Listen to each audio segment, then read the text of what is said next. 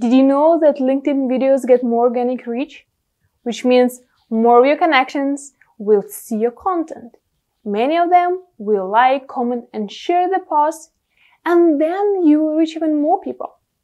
And it leads to the quick growth of your personal brand. Not bad. That's why we are going to get deep into how to use LinkedIn videos for personal branding. I got a special guest for you, Frank Mengard, who within about half of the year exponentially built his personal brand on LinkedIn. But the interesting part is that he did not have any experience of how to do that. He had to overcome his anxiety about filming himself and learn the technical part. Frank is a founder and creative visionary at IBM, a national HR technology firm. Every day he wakes up inspired by the best version of himself, even if it's just small increments by using 3 principles: learn, create, and share. Learn something new, create something that did not exist, and share something with someone. And that's what we are going to do.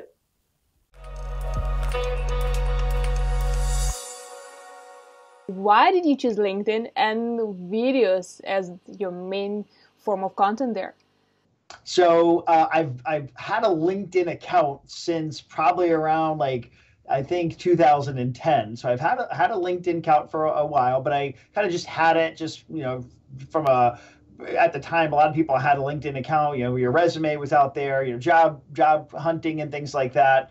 So I just had created the account and was doing nothing with it. And then maybe a couple of years ago, I started getting, signing on more often, just seeing what was out there, engaging in some posts a little bit. And in May of 2018, I met Gary Vaynerchuk.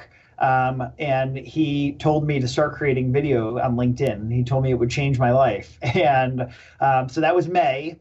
I didn't create my first video until November of that year. But so I figured, okay, I'm going to give this a shot. So I created my first video on LinkedIn, which was the first video I ever created on any social media platform, with the intent of actually communicating with other people. And that was the start of my journey. Mm-hmm. So that was a big impact that someone made on your life. And then you kept going with videos. How was that? Yeah, so my first video was done with something, this is a newer phone, but it was my cell phone, Samsung S9 at the time. So I took it, recorded it, a kind of a selfie type video, and I just put it out there. So that was my first one. And the next one I probably did like a week later. So I was releasing, initially I did videos kind of every week. And I did that for a while. And then I did 2 a week and 3 a week. And today I do 5, 6 pieces of content every week. What else did you do? How did you start this? You just film yourself? Where did you get the ideas? How did you process everything?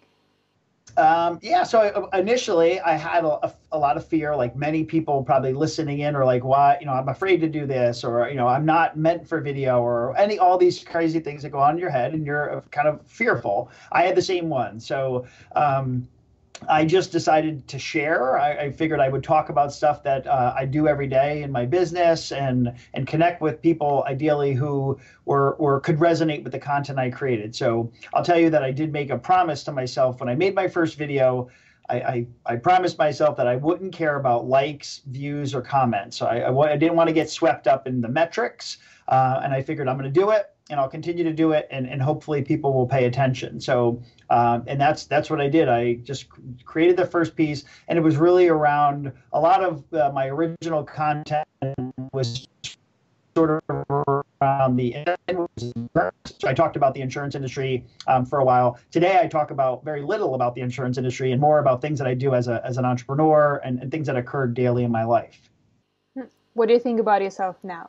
When in the beginning you say that probably you didn't mean to be the film videos, you weren't comfortable. How does it feel now? Yeah, absolutely. I think that when I first did it, if you look at, and one day I'll probably post my first video and kind of share it with everyone because no one knew who I was then. But yeah, my first video was when I watch it now, I laugh because you can tell I was nervous. I talked really fast. I stumbled a little bit, but I got better, and I got better because I showed up every day, and I continue to do it. Consistency. I've been creating content now for 15 months, so I've got a lot of time and effort into putting it and fine tuning my craft. So yeah, fast forward to today, everyone's like, "Oh, you're a natural on camera. It's so easy for you," but I wasn't when I first started. You definitely need to do before and after video so people could compare and see that. Interesting. So when you started posting your videos on LinkedIn, did you write any other posts? Then I saw that now you do captions on your videos. What are the elements of your, like, the whole LinkedIn post which really gets people attention? Yeah. So when I first started creating my videos, again, I was shooting with my cell phone. Really, there was just nothing except the actual raw video, which is, some people can do that and it's fine.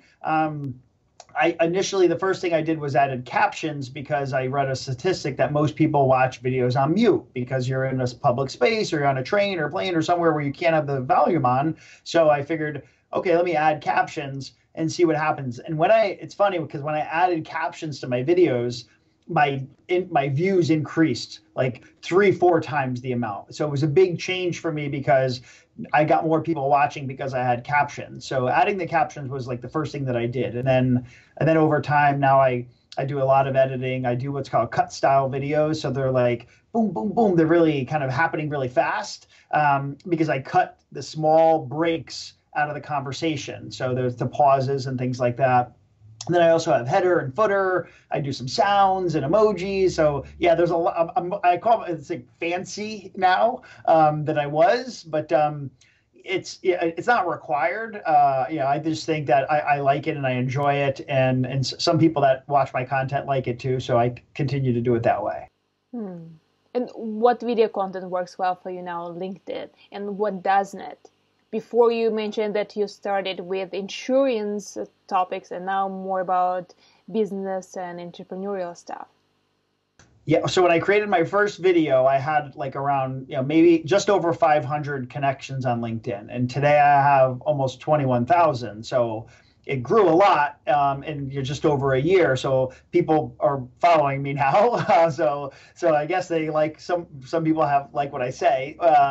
I do have a lot of followers that are in the insurance industry. So I probably have around 8,000 or 9,000 followers that are insurance, which is great because that's the business I'm in. That's how I actually make money. And those are people that, of course, I like to do business with. So there's about half of my audience that is in my industry. The other half are folks in all kinds of various other industries that want to be entrepreneurs, side hustles, solopreneurs, whatever it is.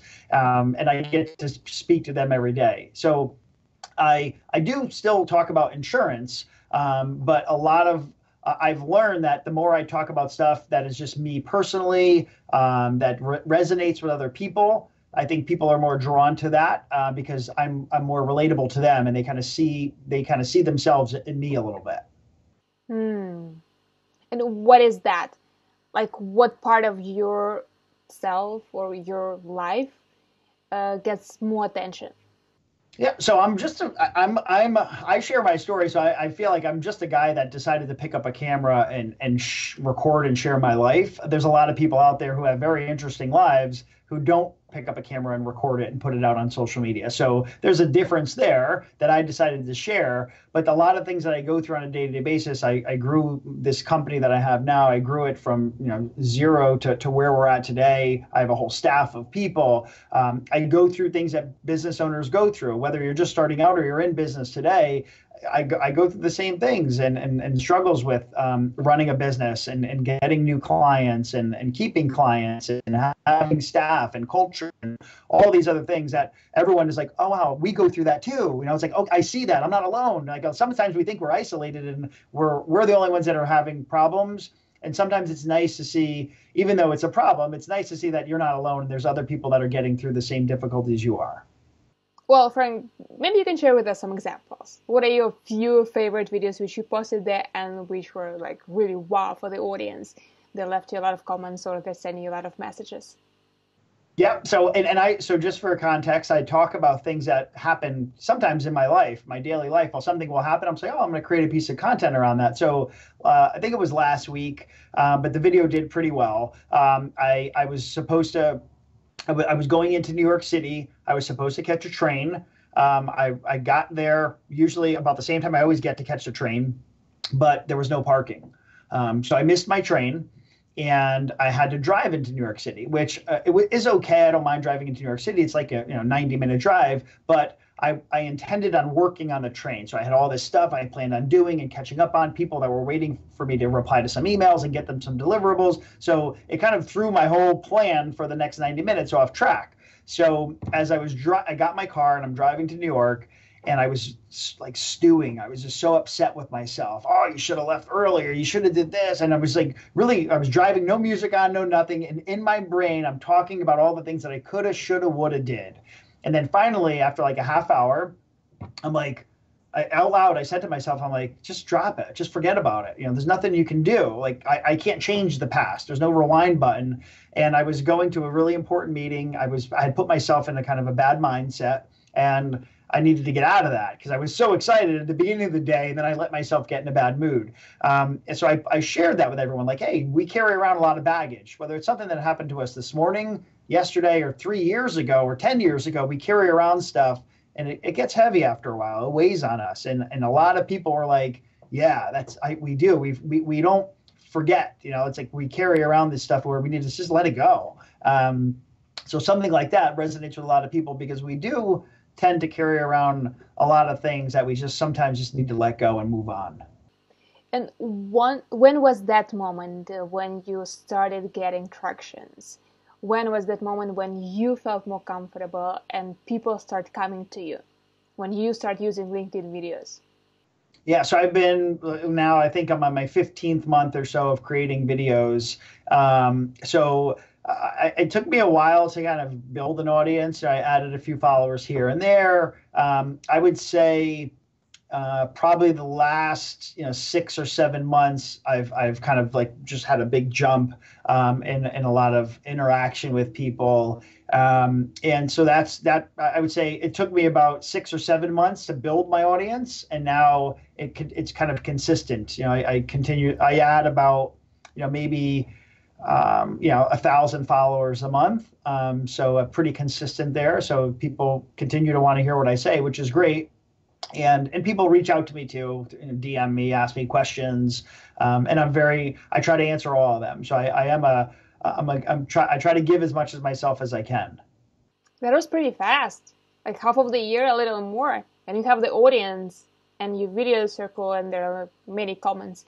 That is interesting. What is your process of creating videos for LinkedIn? I saw some of your videos, and I'm sure our listeners will be really interested in that too. So a lot of the stuff that I do, like if I'm doing something, if I'm having I have my notepad right here, and I just looked at it, and there's a note that I made yesterday about a piece of content that I want to create. So usually I'll just have a moment, whether I'm driving or doing something, I'll have a moment of like, oh wow, maybe I should create a piece of content around that, something that happened to me, or I thought that popped in my head.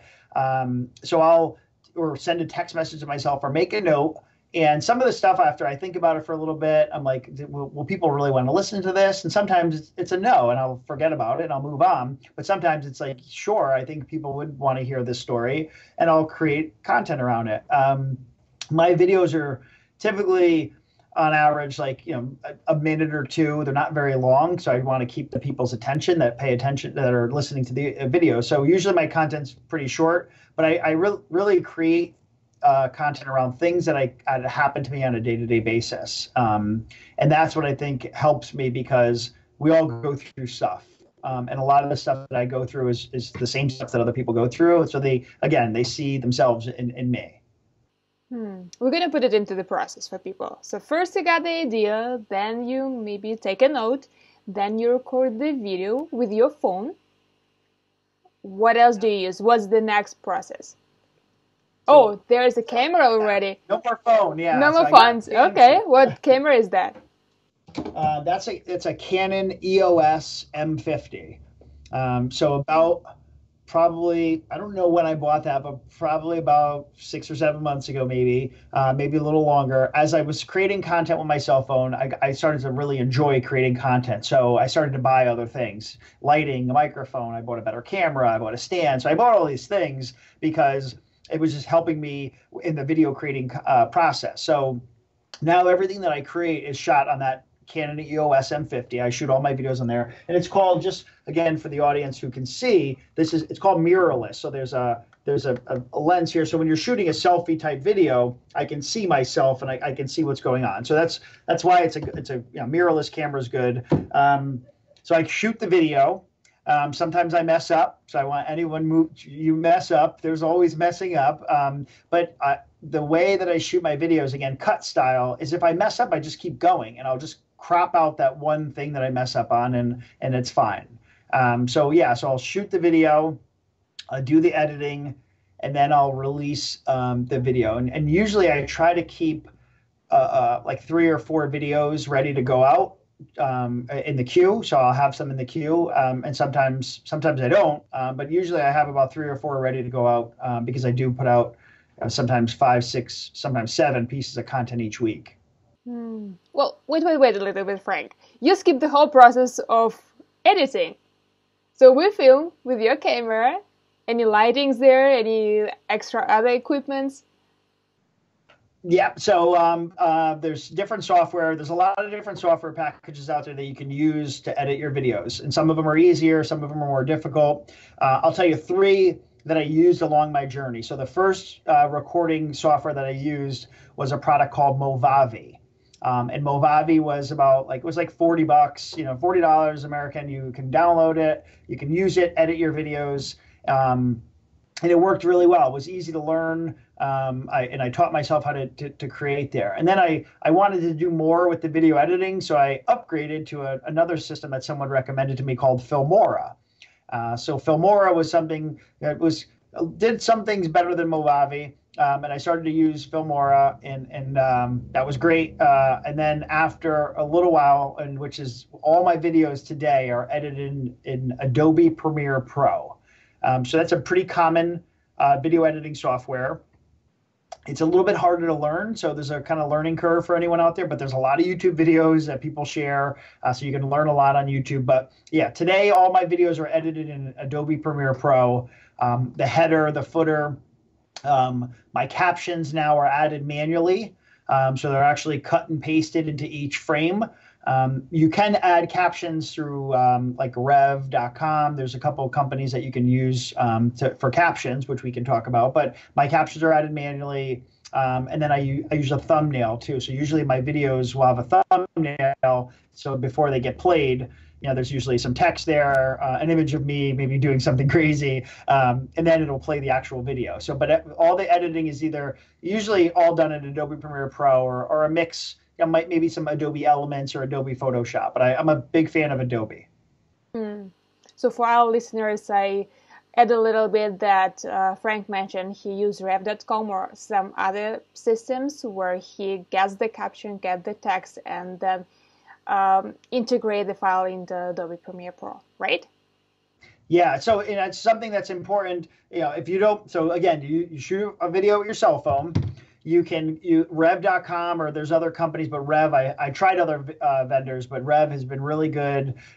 You upload your video, and they charge you like per minute. So a 2-minute video is like, a couple bucks or whatever it is. And you have the video, you have the SRT file. And so that's what you use to attach with your, to create the caption. So in LinkedIn, when you upload the video, you can attach an SRT, and then it will show those captions right underneath you as you would watching the video. So it's really helpful, and it's easy to do. So you can use your cell phone and use the caption file. You can attach a caption file with Adobe, Filmora, Movavi, basically a lot of the other ones, and it's called burning them in. So you can burn in the caption file. This way you don't have to attach it in LinkedIn. So there's a couple ways to do it, but burning them in is usually the best, because once it's in the caption file, it's in there forever, and you can put it on Facebook or Instagram or other channels. So you kind of create one video and you have content for all other platforms. Yes. Yep. Oh yeah. Yeah. And then you say that you have pre-recorded several videos. When do you post that? How do you post that? Are there specific time or how do you plan that? Oh yeah, yeah, definitely some method to my madness. So usually and if you can't see it, it's off camera there, but I wear t-shirts in all my videos. I always have a different t-shirt on. And over on my couch over there is probably like 10 or 15 t-shirts. So when I record, I usually will record a couple videos in a day. So all I do is put a different t-shirt on and I record it. So I can create 3, 4, 5 videos in one day. That way I have them available. So, and then I can drip them out as I need to, and I continue to create. Or if I travel, I'll create a video. So I usually have a few ready to go, and so that way I can push them out. I have tried releasing videos, and this was probably again maybe 6, 7 months ago. I tinkered around with releasing videos in the afternoon, in the morning, at night, and what's worked for me is, and again, I'm based in the US on Eastern Standard Time. Between 7 a.m. and 8 a.m., I get the most attraction on the videos. I think that's for consistently. I think Monday and Tuesday perform pretty well for me. I usually get a lot of attention on Monday and Tuesday, but I think that's changing as more people start to come on to LinkedIn and show up every day. It's like, Facebook, a lot of people log on to Facebook every day religiously, no matter what. LinkedIn, people might only log on once a week or, once a month. Now people that get value out of LinkedIn are coming on every day, at least once a day. So if you're putting out content every day, chances are you're going to catch someone sooner or later. So my videos now, usually, now that I have a decent sized following, I get pretty good engagement anytime I put something out. So it looks like in the beginning of the week, people want to get inspired. They wake up, get stuck in the traffic, and that's what they do. Watch Frank. Yeah. Correct. Yeah, exactly that. Yeah. Interesting. Do you have any tricks on how to create engaging videos for LinkedIn? Yeah, it's not really a trick, I guess, but I would say like sometimes people will create, especially I see it a lot of people who put their first video out will put out a video that's like 4, 5, 6, 7 minutes long. And no one's going to watch it. Unfortunately, not some people may, but I think it takes a lot for someone to sit and watch something for a long period of time. Human beings have short attention spans. So I would say put something out there that's short and quick and make it informative, and don't make it about you. A lot of people will say, I'm me, and no one wants, people want to kind of learn. They come onto the platform, especially something like LinkedIn with a lot of professionals. They want to come out and take something away from it. We're like, oh, wow, this was great. I learned something today. I was taught something. So I would say make it about the viewer. So put yourself in, like, what would you want to see if you were showing up? And then share whatever that is. And I think if you can educate someone, they'll keep coming back for more, and they'll become, you'll build a nice base.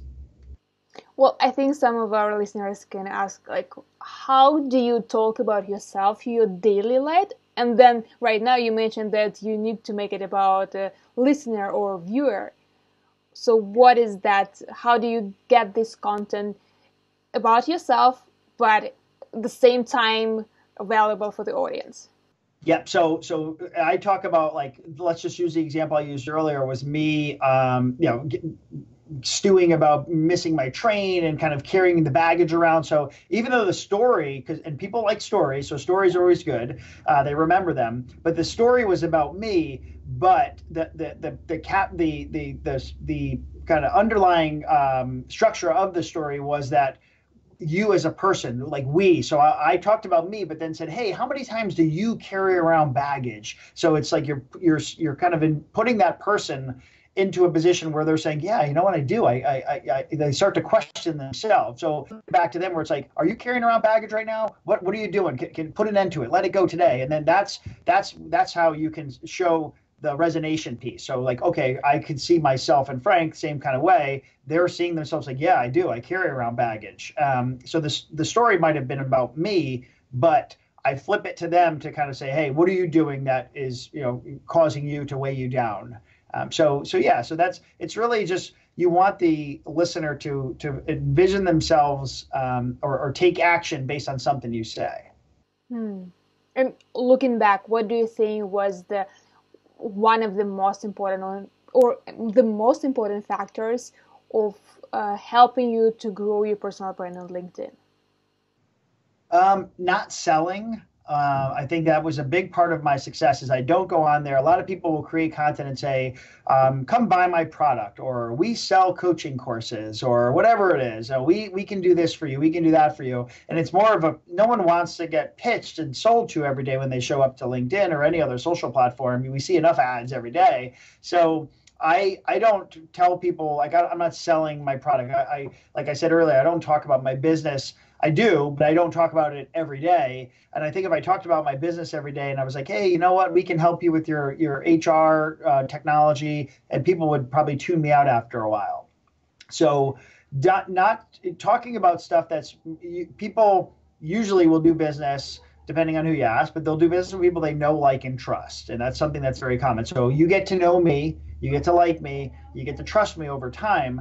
So by doing that, you're building a relationship with someone. And that's what I've done on LinkedIn is I built relationships with so many people that when I meet them in person or I talk to them on the phone or we do a Skype or a Zoom call, they already feel like they know me because they watch my videos over and over again. So they feel like they know Frank as the person. So doing business with me becomes so easy because they kind of like, okay, well, I know he's not, he's not trying to just sell me something. I got to know him through his videos. I kind of like him. And let's hear what he has to do as far as a business. So that's been really helpful for me is that I'm not selling people every day. And I think that's a big thing. Building the relationships is very important, especially on a platform with professionals like LinkedIn. Interesting. Well, let's get to the dark side of your experience. What mistakes did you make and what would you do differently if you would start everything all over? I mean, I should have started when Gary told me to. And when Gary said, hey, go create video, and that was May 9th, 2018. I remember the day. So May 9th, 2018, I should have started creating video on May 9th, 2018. I wish I started earlier because I feel like, today I'd have been even further along in the journey. So I would have learned things a lot faster. So I wish I wasn't so hesitant. I was very fearful. I thought people would judge me. No one would listen to me and all these things that, again, most people might be listening kind of go through the same thing. So I wish I would have cut the fear out of me and just started and done it earlier. That was a big thing. Second is, maybe I guess advice I would give to someone is, be comfortable whatever when you're creating the video. So a lot of us, I was very uncomfortable creating the content in the beginning because I had never done it before. I would say if I just kind of relaxed more and I did just have a conversation. It's hard to talk to a camera. So I would say, you can practice it sometimes before you create your content because a lot of times, you mess up and you want it to be perfect. And I would say, nothing's ever going to be perfect. So just put it out there and make it as best as you can. And over time, you'll get better. But if you wait for perfect, you'll take 30, 40 clips and you'll keep doing it over and over again. And you'll get frustrated with yourself. And then it won't be so much fun. That's what you've done? 30, 40 clips of yourself? Yeah, in the beginning, I used to mess up and I was like, I'd start all over again and start all over again and start all over again. If I wish I saved all my outtakes because it would probably be very funny to look at the mistakes that I make. Yeah. And now it's just, if I mess up, it's okay. And I cut it, but no one's perfect. So I don't think we need to show up and be perfect. Fantastic. When I film my videos, I have a special folder where I put my favorite funny parts just to take a look at. This is interesting.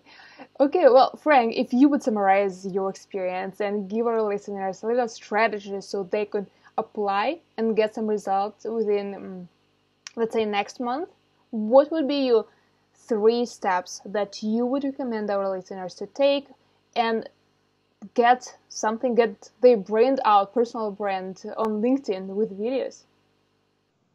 So 3 things should be pretty easy for me. So one is maybe video isn't your thing, and that's okay. If you're totally not comfortable with creating video, there's other ways to create content on LinkedIn. So You've got short form posts that you can create. You got articles that you can write. You can share documents. Documents are cool, and you can put stuff in there and create documents. And those are great ways. Or you can do audio too, where you can just create a thumbnail and have an audio conversation where you can share stuff with maybe behind an image. So there's other ways you can do it without actually just going on and saying, hey, I need to record a video. And not everyone that is finding success on LinkedIn is a video creator. There's other ways. So I would say don't get stuck on just video. There's other methods to creating content, and you can find success. People will want to listen to you because not everyone watches video. Some people do like to read and consume content different ways. So that's one thing I would say was just try different things. The second thing I would say is just make sure you start. Don't hesitate. Just put it out there. Commit to yourself that you're going to do it. And can be consistent. Like I told you, it took me about maybe 7-8 months for people to really start to watch me and pay attention to me, and my following started to eventually grow. So if you do it for a month or two and you feel like, oh, this is getting frustrating, I'm not getting engagement, yeah, it's going to take some time. So I would say continue to do it. But if there's one metric I would tell people to pay attention to, and it's views. Don't worry about likes. Don't worry about comments. But if you're putting up a piece of content and there's no one viewing it, or putting out an image and no one's viewing it, then that's a problem because you need people to actually view it. So pay attention to views. If your views go up, then good, you're doing a great thing. If your views are staying flat or no one's watching your content, then maybe you're not talking about the right thing. And you need to really step back and look and say, okay, what is my message? And is it resonating with people? So I would definitely tell people to make look at the views. That's a metric I would track. And then 3 is to engage in other people's content too. So one thing I learned is that people will show up on my feed and they'll comment on my stuff, and I comment back. So I'll engage with them back, but other people put content out too. So you can't just say, hey, I want everyone liking my stuff and commenting mine. You have to get out there and engage with other people too. So it's very important that it's a two-way street, and you're looking for content that you like. You can engage with it, tell people, hey, I like this, or I resonated with this, and engage. So engagement in LinkedIn is two-way. So I would say make sure that it's reciprocal. I'm glad you mentioned that. That's a very interesting part of how to grow your personal brand on LinkedIn. What did you do? Did you go to specific accounts and engage with people, or did you engage with random people? How did you choose those people, and what you done? That's a really good question. So intentional.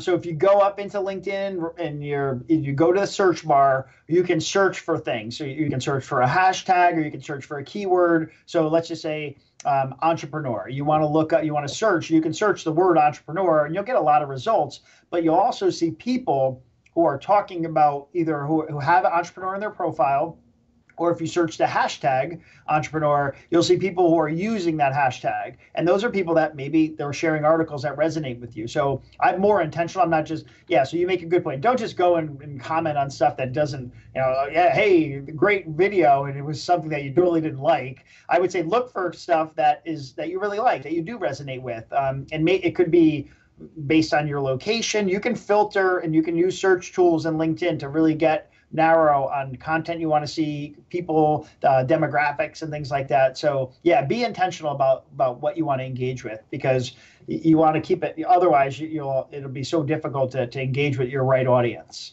Fantastic. Well, Frank, thank you so much for your insight, for many amazing tips. And now please share with our listeners how they can find out more about you, how they can connect with you and watch your videos. So best way to find me is LinkedIn. It's the easiest way. That's where I'm popular. And I made a decision LinkedIn was my number one channel. I went all in on LinkedIn. So that's my best following. I do now have an Instagram, which is Frankie Baby. And I have a YouTube channel too, which you can find through my LinkedIn. But so LinkedIn is the best way. If you find me on LinkedIn and DM, say you saw this here and you wanted to connect, I'm always more than willing to help or ask a question, answer a question. So Frank Mengert, Mengert on LinkedIn.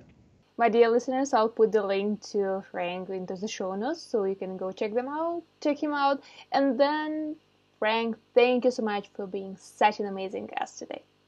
Thank you so much for having me. I really appreciate it. That looks like an easy strategy of how to use LinkedIn videos for personal branding. Create videos 1-2 minutes long, post on LinkedIn, and engage with people there. Are you ready to try that? Let me know in the comments below if you accept this challenge to build a personal brand on LinkedIn. And if you haven't subscribed yet, make sure that you hit that subscribe button and a little bell on the side so you will be notified every time I upload a new episode. By the way, this video has even more tips on how to build a personal brand on LinkedIn. Check it out!